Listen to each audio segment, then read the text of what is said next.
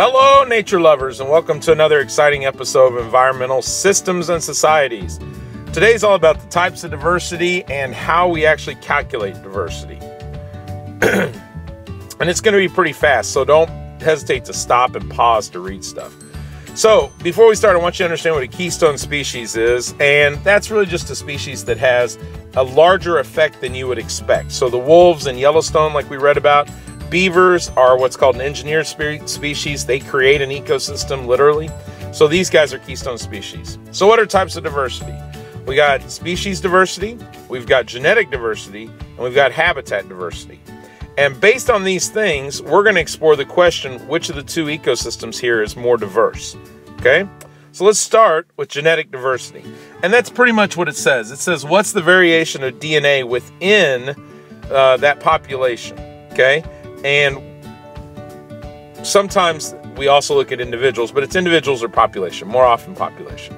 So humans typically reduce genetic diversity by selecting for certain crops. So we take an area like a prairie that might have 100 plants, and instead we put in soybeans. Those soybeans have very similar genetics, especially if they happen to be genetically modified. So that reduces genetic diversity in an area. Species, if we look at that they're composed of both individuals and populations, it makes sense, doesn't it? That each individual can have a little bit different genetics. Just you look at the person next to you, they have different genetics. We carry that out. Populations have different genetics, and then, and so we would expect there to be more variety with more populations. Okay? If you look at gray seals, there's like 1 or 2 populations of gray seals in the world, so there's almost no genetic diversity.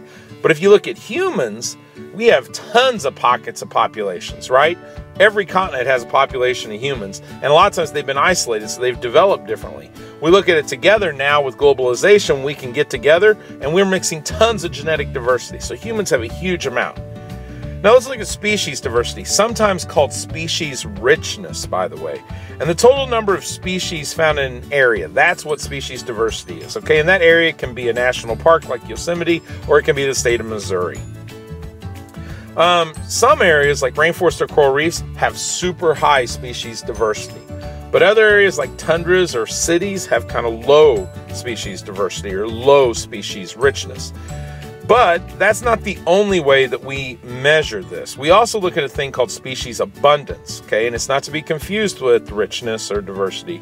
What it really says is, okay, you got 2 areas and they both have 10 species, so that's the same. But one area has 2 of each type and one has 10 of each type. We would say the one with 10 of each type has more species abundance, and we'd say it's more diverse. So let's look at habitat diversity. That's the last of our 3, and it's really just in an area, how many different kind of habitats are there? And somewhere like a rainforest is going to have the most, because they also have all these areas that go up, and each one of those contains a habitat, and each one of those habitat has more species diversity, and each species diversity has more genetic diversity. So crazy biodiversity.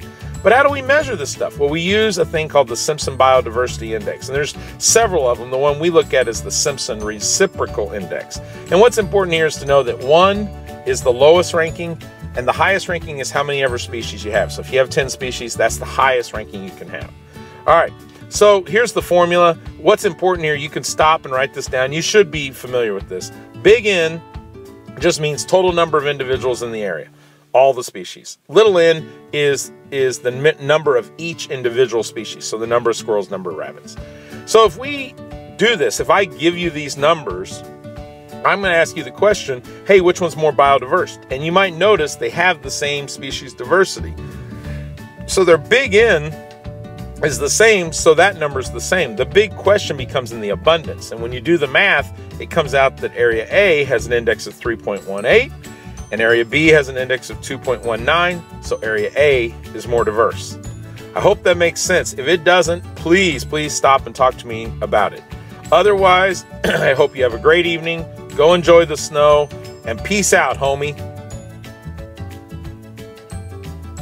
Polish hen.